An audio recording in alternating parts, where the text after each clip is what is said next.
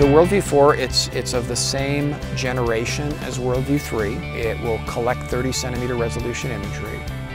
By having both WorldView-3 and WorldView-4 on orbit, they both individually have about the same amount of collection capacity, but there's a neat thing about satellites that when you increase the number of satellites, say double the number of satellites, you actually more than double the amount that you can collect because the satellites spend less time maneuvering between images.